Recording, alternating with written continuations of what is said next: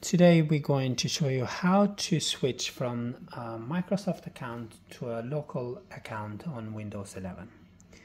So we have a laptop here which we use our test account to just install Windows, and now we want to come off. So on Windows 11, if you just search for settings and double click settings,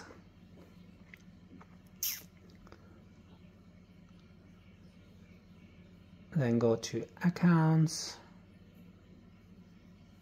Onto accounts, you go to your info, and then on the right hand side you have sign in with local account instead. So you click on it and this window comes up. Follow the instructions and log off your Microsoft account.